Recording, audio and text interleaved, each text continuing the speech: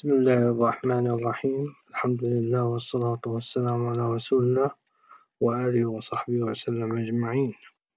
اللهم انفعني بما علمتني وعلمني بما ينفعني وزدني علما إنك أنت العليم الحكيم.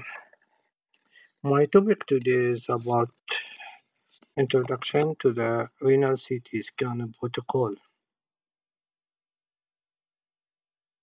Here we have some indication for renal CT scan, suspected renal calculus, suspected renal infection, rule out mass, differentiation between mass, cyst and tumor, staging renal cancer, evaluate patient with hematuria, evaluate patient with trauma, suspected renal artery stenosis, and suspected renal vein thrombosis. How to prepare the patient. Patient should be fasting 4 hours prior to the examination, and we have recent lab result of the creatinine level. And we should have a good history to tailor the scan protocol and for the benefit of the examination. Some conditions should be taken in consideration. Patient has renal disease and renal failure, diabetes mellitus, dehydration, cardiovascular disease, and diuretics. Patient 75 years age or above. Patient with multiple myeloma, hypertension, and uricosuria, and sickle cell anemia. Scanning phases for renal CT scan, we have a pre-contrast or non-contrast phase, we have the arterial phase, we have the corticomedullary phase, nephrographic phase, and excretory phase. The non-contrast scan of unenhanced KUB, it is a baseline study for measuring of the renal masses, renal cyst, also used for detection of calculi in the kidney ureters and other calcification, and it is also used for patient to localize the kidney, and it is also used for detection the hyperdensity renal cyst. Here this is a CT scan with non-contrast injection, unenhanced KUB, CT KUB. You see the kidneys with no stones or any calcification noted. Here you see the left renal vein, it is under the aorta, posterior to the aorta, and it is called retroaortic renal vein. Here is another patient with non-contrast CT scan, normal kidneys, and this is coronary reconstruction study. Here this is a patient with hyperdense renal stones. 99% of stones appear on CT scan as a hyperdense stone.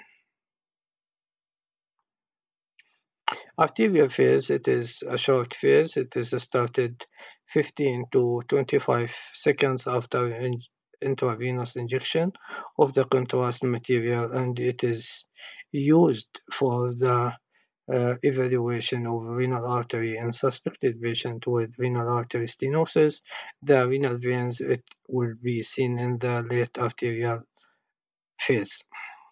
Corticomedullary phase, this is a start in 30 to 40 seconds after the injection of the contrast material, and there is intense enhancement of the renal cortex, and here the medulla is remain not enhanced, and this is a best phase for the opacification of the renal veins. And here you see the cortex is intensely enhanced, and the hypodense area, these are the medulla, it are not enhanced. Here you see the black arrow, the renal artery, and the white arrow, the renal vein. It is retroaortic. Nephrographic phase, it is started about 60 to 140 to 120 seconds after starting the injection, and there is tubular filtration of the contrast material produce homogeneous enhancement of the renal parenchyma. And this phase, it is good for detection of renal parenchymal lesion like pyelonephritis, tumor, characterized lesion density, perfusion changes, also for renal vein uh, or IVC thrombus.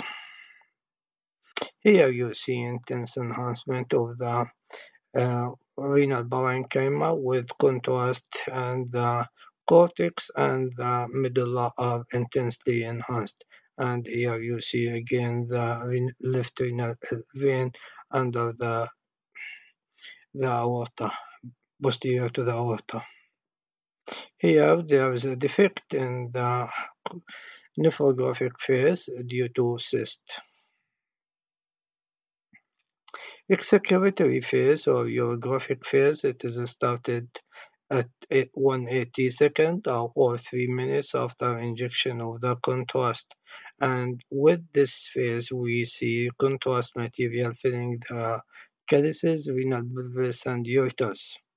And we usually obtain this phase about 5 minutes after the injection of the contrast material. And here you see there is a contrast excretion in renal calyces and renal pelvis bilaterally. Excretory phase, it is good for detection pathology in the renal pelvis or collecting system. Also can visualize the renal parenchyma and pathology of the ureters.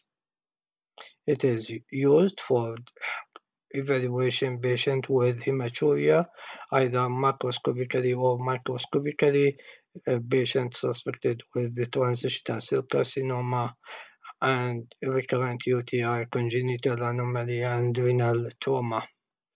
Here you see CT urogram. This is visualization of the renal calyces, renal pelvis, ureters, and urinary bladder. There is a technique, it is called split bolus technique for CT urography, and we do non-contrast study for the kidneys to the urinary bladder, and then we inject 50 cc of contrast material and wait for 5 minutes. Then we inject about 180 cc of contrast material, and we rescan the patient after 100 seconds from the second injection from the above the kidney to the base of the urinary bladder. And with this, we combine the nephrographic phase and the excretory phase of the contrast material at the same time. As we see the contrast in the nephrographic phase in both kidneys, and there is contrast in the renal pelvis and renal calyces. And it is good for detection of the renal tumors like transitional cell carcinoma and decrease radiation dose to the patient. Thank you very much for and helping. Thank you very much and hoping to see you again soon.